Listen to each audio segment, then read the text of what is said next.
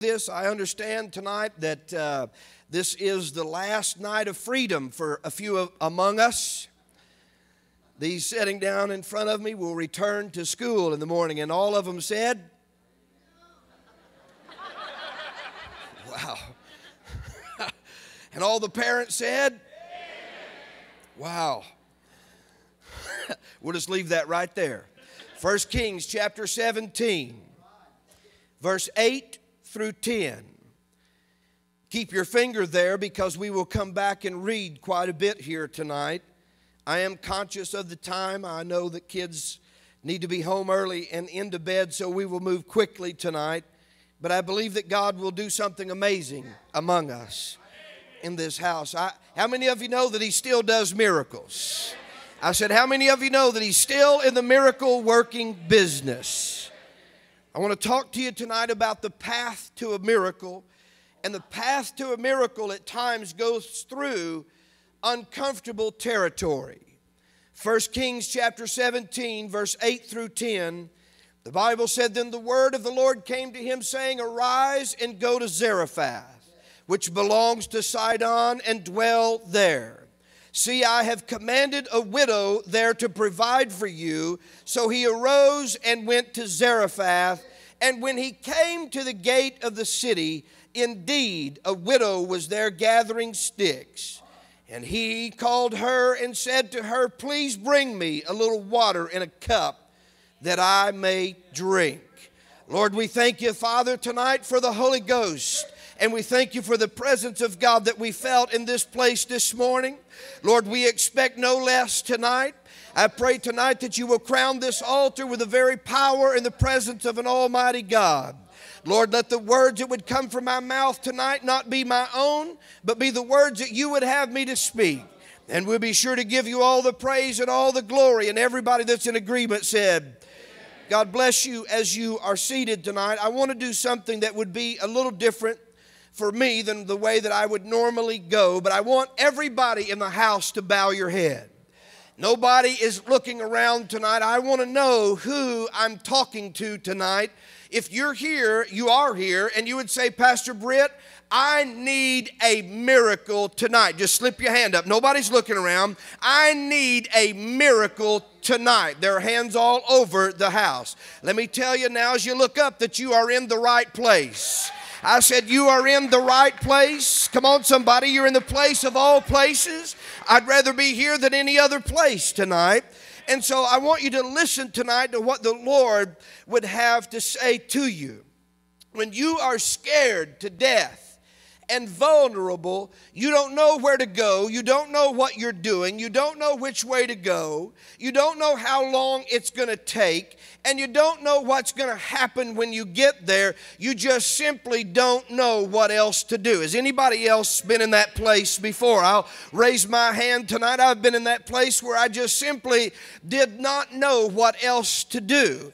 And so tonight you are in the right place, and you will remember tonight that the path to a miracle is always through uncomfortable territory. I wish tonight that we could just say a prayer and it would fall in our lap. I wish tonight we did not have to face difficulties, Brother Kim. I wish tonight we didn't have to face tragedies in our lives. I wish tonight we didn't have to face financial reversal. But let me say to you tonight, if it was not for difficulty along the way, how would you ever know what God has placed on the inside of you? Come on, if you didn't have difficulty along the way, how would you know the power of an almighty God? And for some of us, if we didn't have difficulty, God would never hear from us otherwise. Because when we are mountain living, everything's okay when we are mountain living. Amen. There's no need to come to an altar. There's no need for anointing oil when you're living on the mountain. But if it wasn't for difficulty, God would never hear from some of us. The path to a miracle at times goes through uncomfortable territory. In fact, I'll go ahead and speak for myself tonight. Most miracles that I have ever had has gone through some very uncomfortable times. It has gone through some very difficult times. It has gone through things that I have wished that I had never gotten involved in or to be in, but God always shows up. I said God always shows up. He's always on time. Let me tell you tonight, He's an 11:59 and 59 second God. He may not always show up exactly when you want Him to, but He always shows up. He always shows up. In order tonight for us to understand that our path is difficult at times, in order for us to understand the meaning of the scripture that I've read to you, we've got to go back just a little bit tonight and get a bit of history to the story that I have introduced to you. In 1 Kings chapter 17, verse 1 through 4, the Bible said, "And Elijah the Tishbite of the inhabitants of Gilead said to Ahab, As the Lord God of Israel lives, before whom I stand, there shall not be dew nor rain these years except at my word. Then the word of the Lord came to him, saying, Get away from here and turn eastward and hide by the brook Cherith, which flows into the Jordan. And it will be that you shall drink from that brook, and I have commanded the ravens to feed you there." Now you have to get by this brook with me tonight. You've got to get in this story tonight. Elijah, the Lord has instructed him to go to Ahab to tell him it's going to stop raining. There'll be no rain. There's going to be a drought. Now, if you and I were Elijah, we probably would not have wanted to carry that word. Come on, somebody. We would not have wanted to go. But God said, if you'll do what I tell you, I will always take care of you. If you'll do what I say, I promise that you'll never be thirsty, and I promise that I'll feed you there. Listen to me. There is in a miracle an essence of obedience that you must follow at times. Now, I know that I just said a bad word when I said obedience, because at times we want to, again, like I said this morning, we want to treat God like a Santa Claus at times. We want to put on our wish list and hope that it just falls. We don't want to have to pay our tithes to get an... We don't want to have to go to the altar. We want it to fall just in my lap. And so God said to Elijah, if this is what you will do, then I will make sure that you will be fed and you will be taken care of. Those who worshiped Baal believed he was the God who brought the rains and a bountiful harvest. So when Elijah walked into the presence of this Baal worshiping king and told him there would be no rain for several years, Ahab was in fact shocked. Ahab had built a strong military defense, but it would be no help against the drought. I said it would be no help against the drought.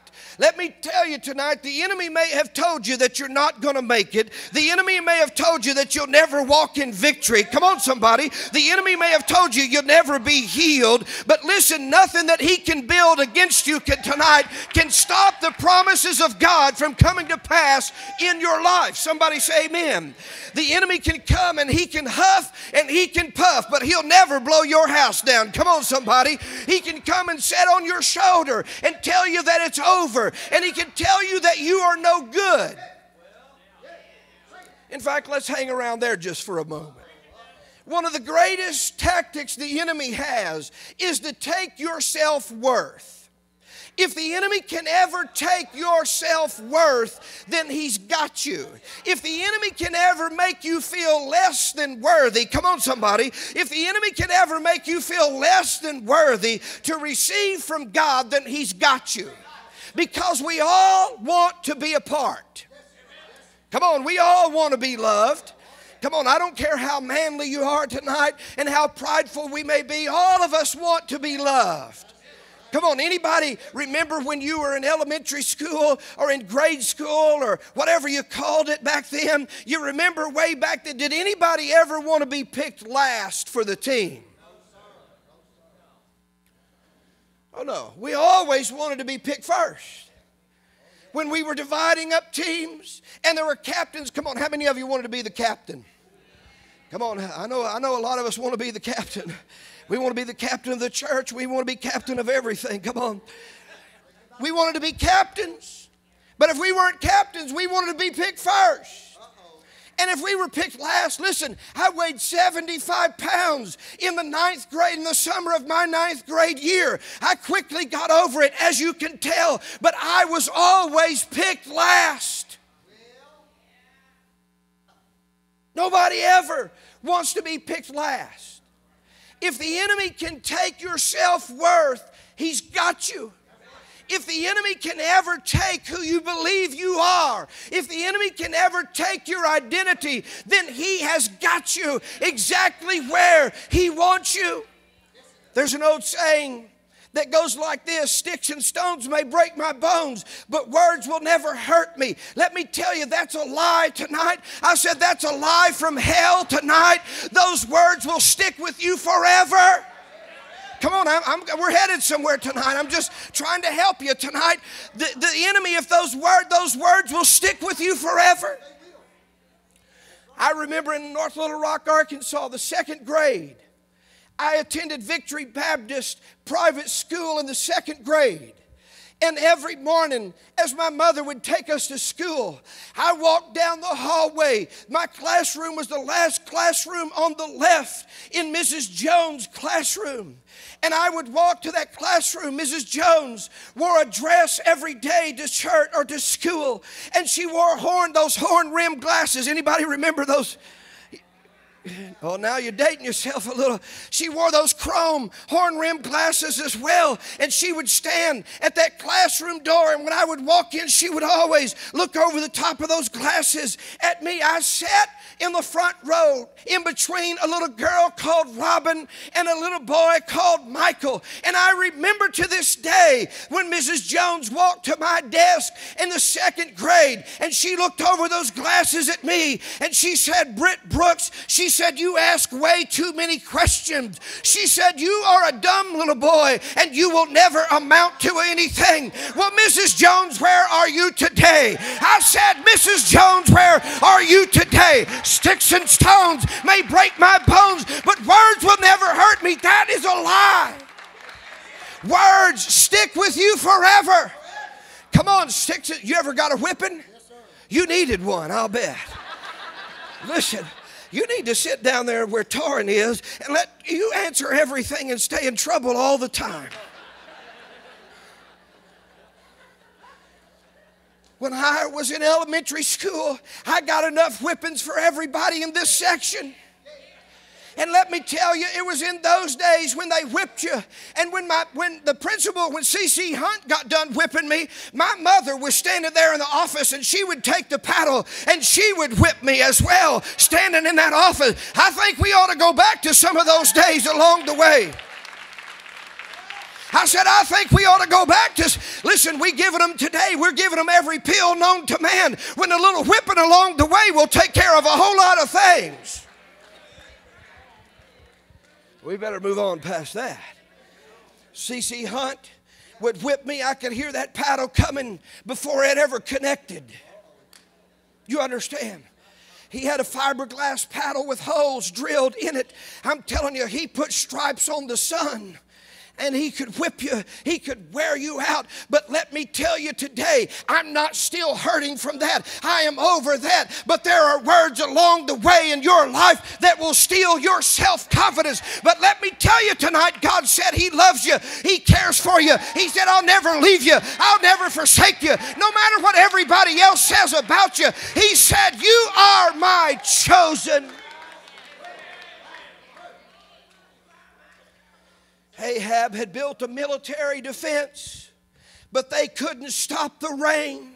That military could not stop the rain. And Elijah bravely controlled the man who led his people into evil. And he told of the power greater than that pagan god.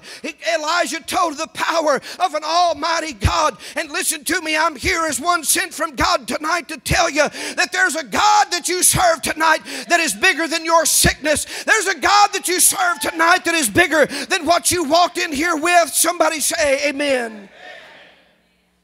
Listen, tonight, when rebellion and heresy were at an all-time high in Israel, God responded not only with words, but he also responded with action. You go back and study this. Rebellion was at an all-time high at Israel during this time that I have just read to you. Does that not sound like the world that you and I are living in today? Rebellion is at an all-high in our world today. The spirit of Antichrist is everywhere you look, but let me tell you, honey, we're not going down. I said it's not over. I said it's not over. This old ship of Zion called the church, it isn't over yet. Come on, look at your neighbor and say, it isn't over. It isn't over. It isn't over. God not only responded with words, but he also responded with action.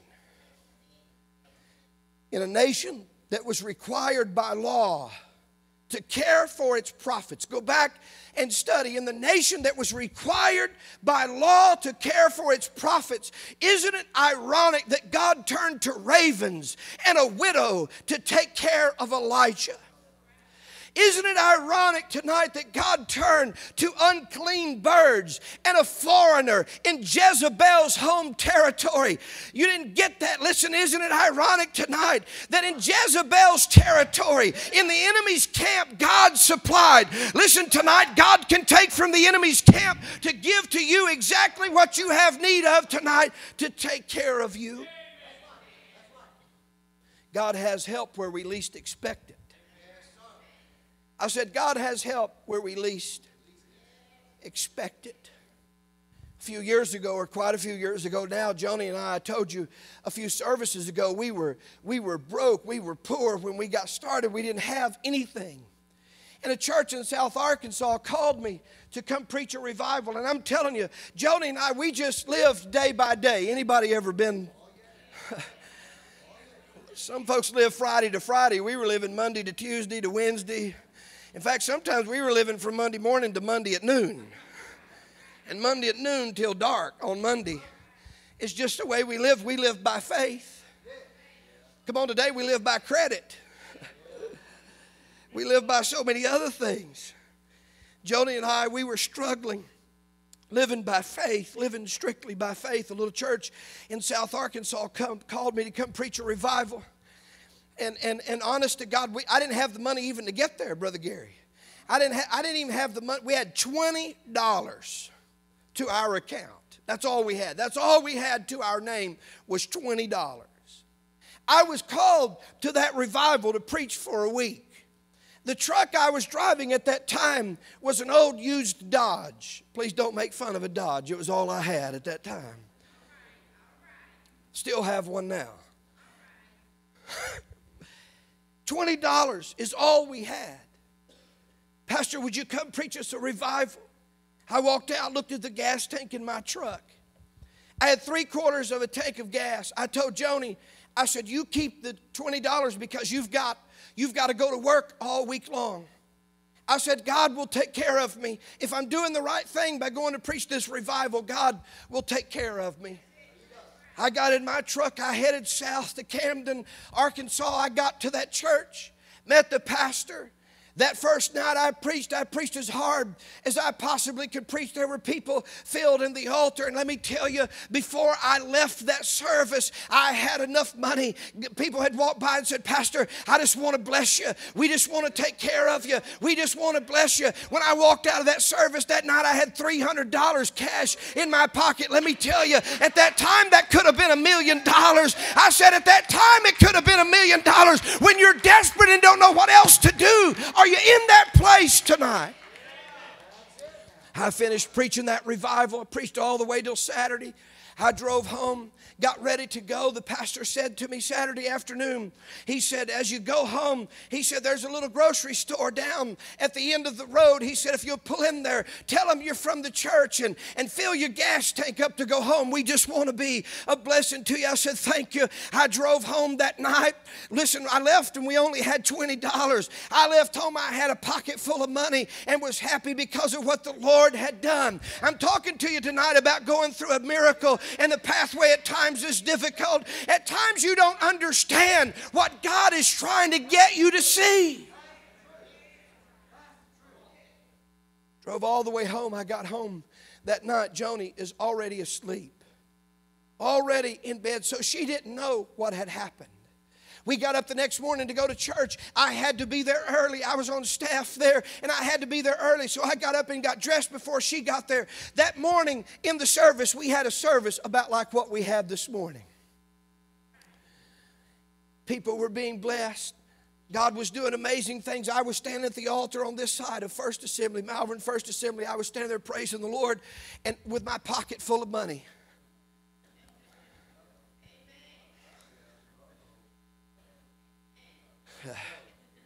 How many of you know God knows when you start building a little rat hole?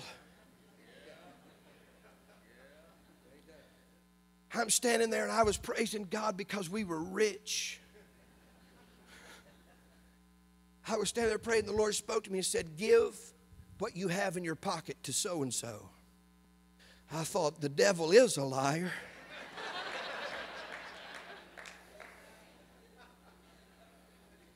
We have $20. I don't even know if we have $20 or anymore or not. I've been gone all week. I stood there for a few more minutes. I'm trying to help somebody tonight. I'm standing there. The Lord spoke to me and said, I said, give that money to so-and-so. I knew so-and-so. I knew she had a house full of kids. Her husband had left her. She didn't have a dime to her name. I stood there and I said, Lord, if this is you, then you tell Joni exactly what I have in my pocket because she doesn't know.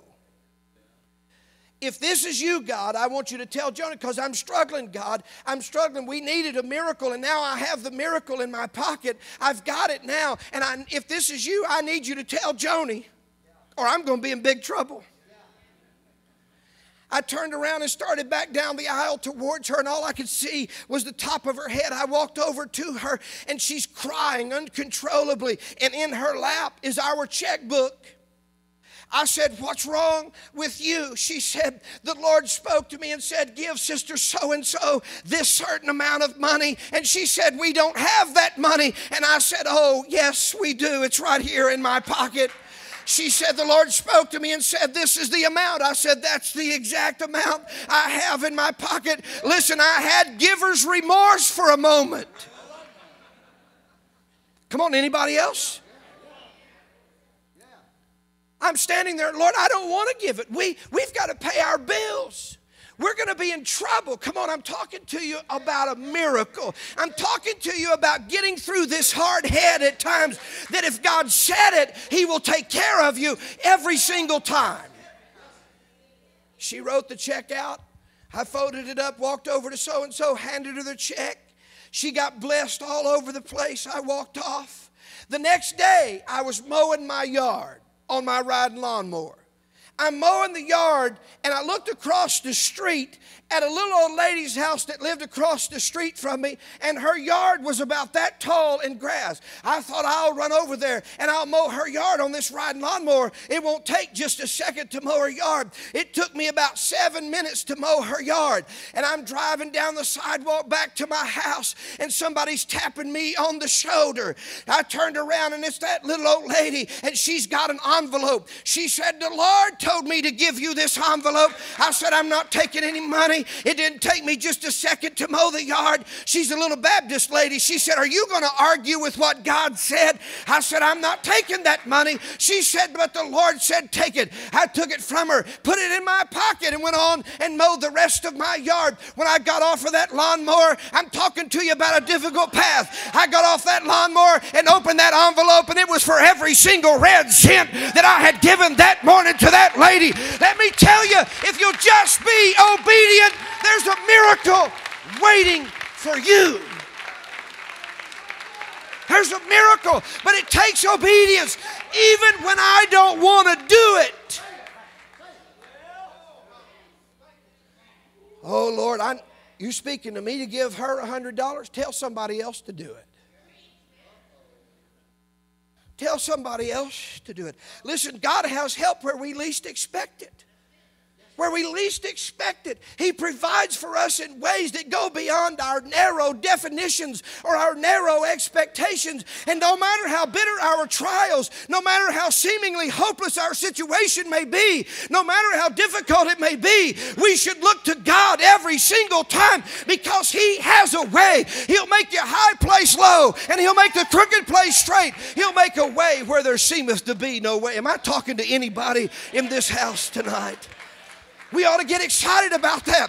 I'm not serving an image. I'm not serving a book full of fables. I'm serving a book full of truth. I said I'm serving a book full of truth and a God that owns the cattle on 1,000 hills, and He doesn't mind to sell one of those cattle to get you out of trouble. Listen, do we believe it or do we not? Do we believe it or do we not?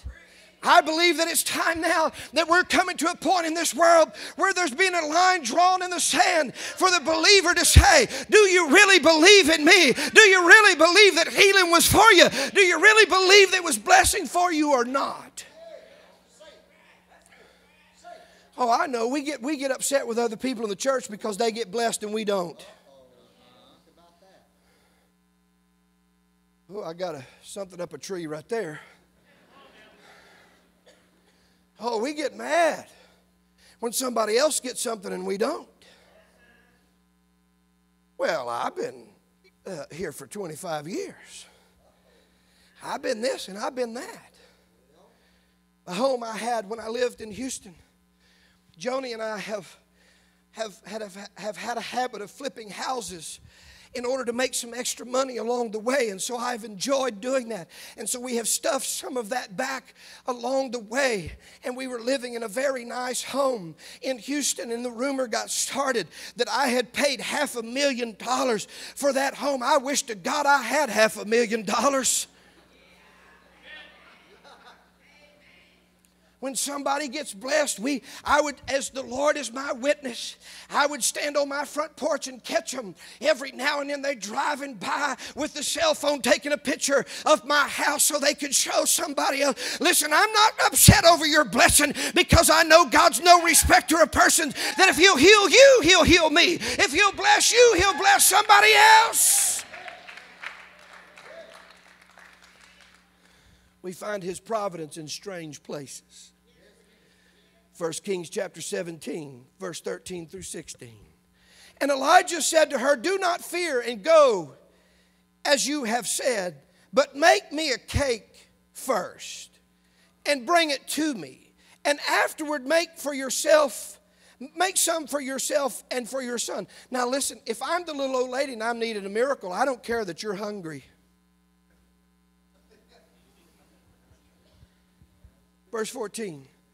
For thus saith the Lord God of Israel, the bin of flour shall not be used up, nor shall the jar of oil run dry until the day the Lord sends rain on the earth.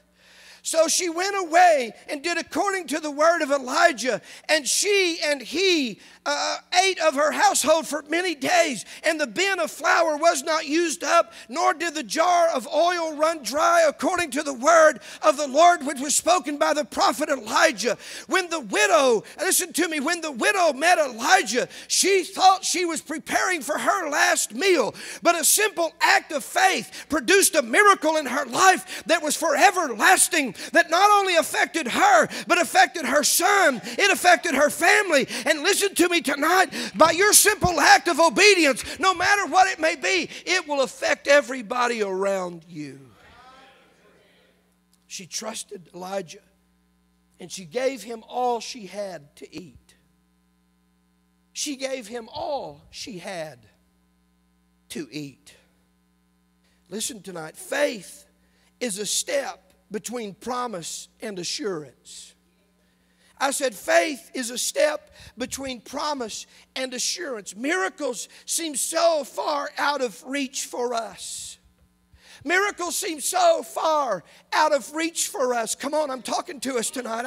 I'm talking to you. Miracles, I'm talking about the dead raised and fingers growing back. I'm talking about bona fide miracles. I'm not talking about you getting a Happy Meal tonight. I'm talking about bona fide miracles. Where are they in the church today?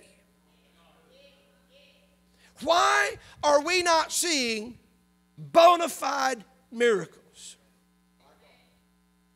It's happening around the world. A few years ago, I went to Argentina. I've read all of Carlos Anacondia's books, Claudio Freixon. If you've not read them, you do yourself well to go and get them and read them. Claudio Freixon is one of the leading pastors in Buenos Aires, Argentina. He has 30,000 people in his church. They are seeing the dead raised. They are seeing limbs grow back. They are seeing amazing things happen. I've read all of those books, and I thought, I want to go see that happen.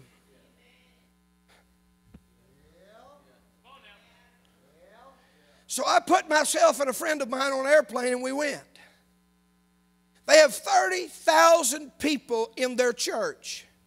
The church holds 3,000 at a time. They have 11 services from Friday morning to Sunday night to run all of those people through their church. Every week. 30,000 people. I stayed in a hotel just down the road, and let me tell you, they line up early to go to church. Come on. I said they line up early. They get there early. They show up for the prayer meeting. They're lined up around the building, and we have to beg. I said we have to beg people to come to church. We have to beg people to show up to church, and they're there lined up. Because we knew some of the people. And we were guests there. They took us in ahead of some of the other people and set us down on the front row. And we're sitting there in one of those services, and as the Lord, as my witness that morning, when they turned the worship team loose, I thought heaven would come at any second. They sang, and they sang, and they sang, and they sang, and they sang, they sang, they sang, they sang, they sang, they sang. They sang for 2 hours.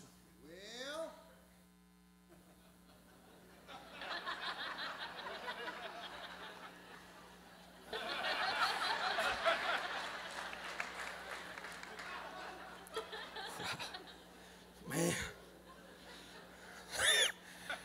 I'm going to stay over here.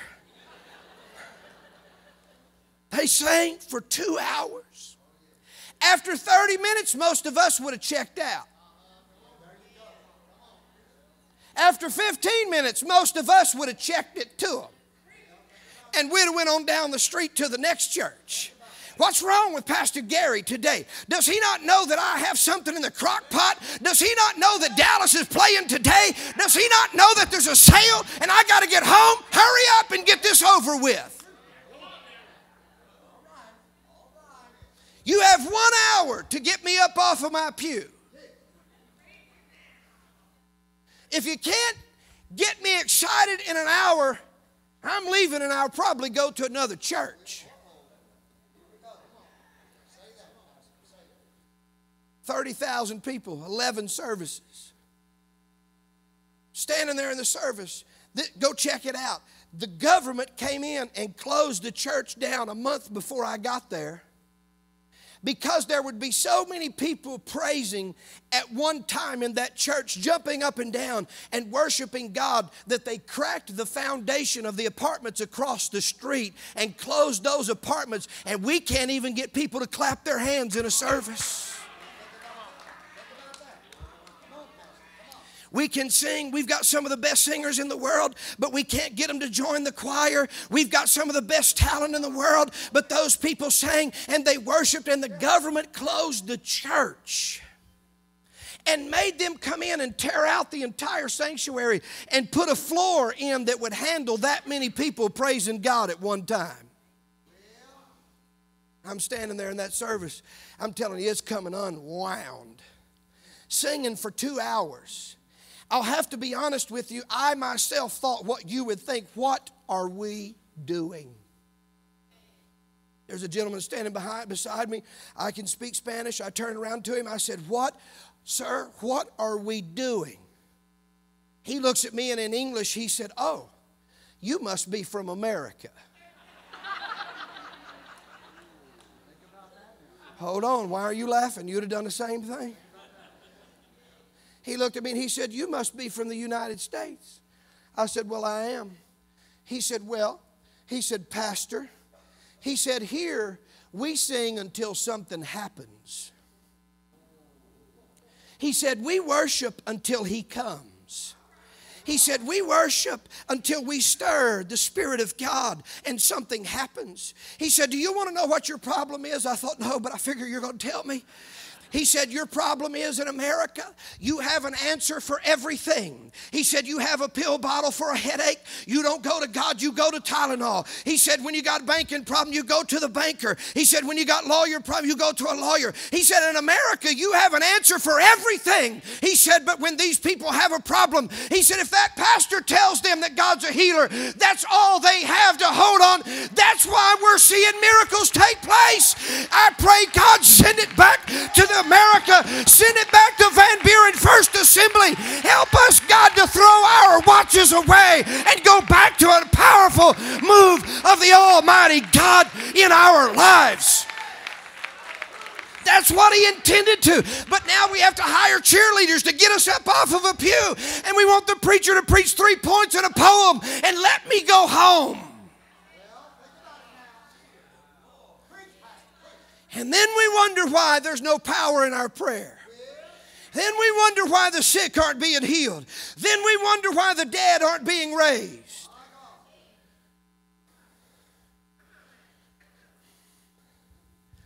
I'm telling you, in just a few minutes, after I sat down and repented, I sat down in my pew, the chair there in that sanctuary, and I said, Lord, forgive me.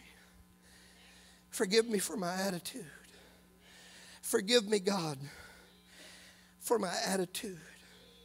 And let me tell you, in just a few moments, what they were waiting on finally came. I'm telling you, it was like it rained in that sanctuary. It was like it was just a cold rain in that sanctuary. I can't explain it. Listen to me.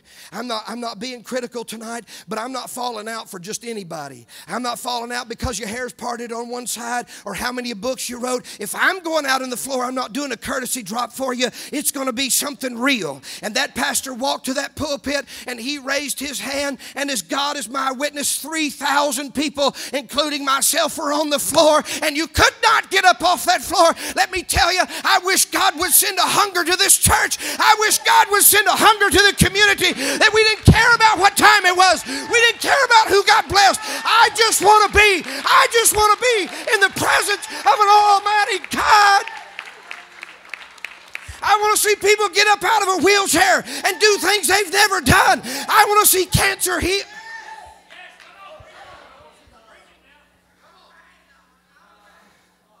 What's going to bring the lost to the church in these last days?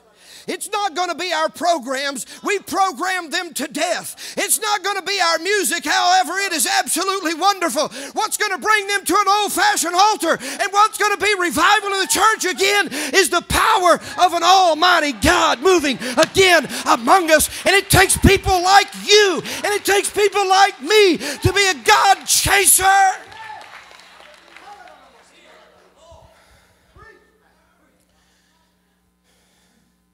Miracles seem so far out of reach. In fact, we've just dismissed them at times.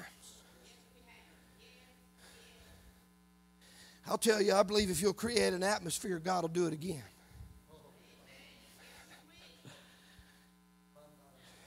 We may not see the solution until we take a step of faith first. I said, you may never see a solution until you take a step of faith first. In order for them to cross the Jordan to get onto the promised land, somebody had to step in the Jordan first. Come on. I understand the story about Peter. And everybody may have think that he's crazy, but at least he had the gall to get out of the boat. The rest of the guys just sat there and didn't do a thing. I'm looking for some people. I'm looking for a church that will say, God, if that's you, call us. If that's you, God, call us out on the water, no matter what it looks like, no matter the storm or how deep the water is. If it's you, I'll step out of that boat. I'll take the first step in order for miracles to come and for you to bring what you want to bring to this city and to this church. It takes a step of faith. Well, Pastor, you don't know the circumstances I'm under. Well, who allowed you and who told you it was okay to get under them first of all? 1 Kings chapter 17, I'm almost finished. Would you come back to the piano and encourage them that I'm done? 1 Kings chapter 17, verse 17. Listen to me. Now it happened after these things that the son of the woman who owned the house became sick. If you're reading this story, if I'm reading this story, I would have thought it enough for you to ask me for all of my food. I would have thought it to be enough for you to ask me for the oil. I would have thought that that was enough. Listen, God wants everything you have. I said He wants everything you have. Oh yeah, we'll give Him bits and pieces. Oh yeah, Lord, I'll give you this hour. I'll give you this hour. I'll give you 15 minutes of Bible reading today.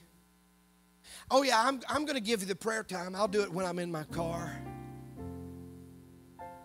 Yeah, I'll give you the offering.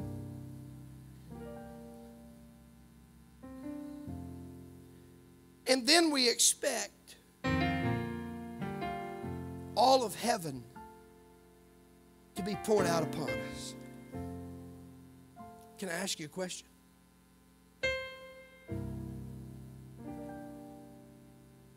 What if heaven gave you back today all you've given it? Would it be enough?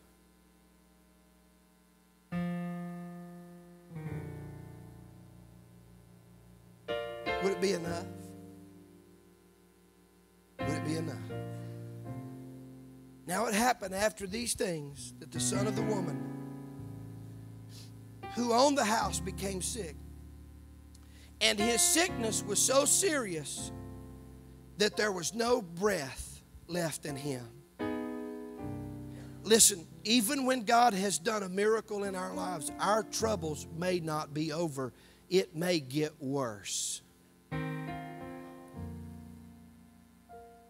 You just took my food. You just took the oil. You just took my last meal. And now you've taken my son. Now you want my son. The famine was a terrible experience, but the worst was yet to come. Remember in the beginning I said to you, how would you ever know what you're made of if you didn't go through a difficult time in your life? How would you ever know what's on the inside of you if we didn't face difficulties? Come on, some of us are a whole lot stronger than we thought we were. Have you ever faced that? Ooh, I faced some things in my life. I thought, Lord, you think a whole lot more of me than I think of me. God's provision is never given in order for us to rest upon it. We need to depend on Him as much every single day. I need Him more today than I needed Him yesterday. I'll need Him more tomorrow than I needed Him today. Come Tuesday, if Jesus tarries, I'll need Him more Tuesday morning than I needed Him on Monday. The Bible said in 1 Kings 17, verse 8 through 10, the Lord spoke this word to Elijah, go to Zarephath and live there. I've commanded a widow there to take care of you. And so he went on to Zarephath. God told Elijah to walk more than 100 miles during a drought through dangerous territory where everyone knew who he was and everyone knew King Ahab had a price on Elijah's head. Miracles don't happen when things are comfortable. Miracles don't happen when things are comfortable. The path to a miracle is always through uncomfortable territory. Think about it. When Moses led the Israelites out of slavery to the promised land, they had to go through the Red Sea first. Before David could slay Goliath, he had to walk out onto the battlefield. And before you get to your miracle, There's going to be some dark, difficult days and some paths that God will send you through. But let me tell you, and we're going to pray for you. Let me tell you, in those difficult days, He said, I'll never leave you nor forsake you. I'll never turn my back on you. Don't get your eyes on what everybody else says. Don't get caught up in what everybody else says. Just keep your eyes on me. Keep putting your feet right in the footprints of God that have gone before you to make a way where there seemeth to be no way. Oh yeah, everybody has an opinion on what you ought to do. I said everybody has an opinion. Well, you ought to do this and you ought to do that. I want to know, what does God say for me to get my miracle? Amen. The path to a miracle isn't always easy. But if you'll put your hand in the nail-scarred hand of Jesus Christ, victory tastes very, very sweet on the other side. Come on, and when you get on the other side of it, when you get on the other side of that difficulty and you can look back, you can say, well, that wasn't really as hard as I thought it was. With God's help, that wasn't really as hard as I thought it was. And I close with this right here. Most of the difficulties you go through have nothing to do with you any whatsoever. It has to do with people watching you to see if you're going to give up just before you get your miracle. But I'm not giving up. I said, I'm not giving up before I get my miracle. I'd like to ask everybody in the house if you would stand. At the beginning of the service, I asked if you needed a miracle, if that was you, to raise your hand. There were hands all over this house. If you were one of those, and if not, you didn't raise your hand, you need a miracle, I want you to come from wall to wall all the way across the front of this sanctuary right now. Don't stand there 1 second. Come on. Come right now.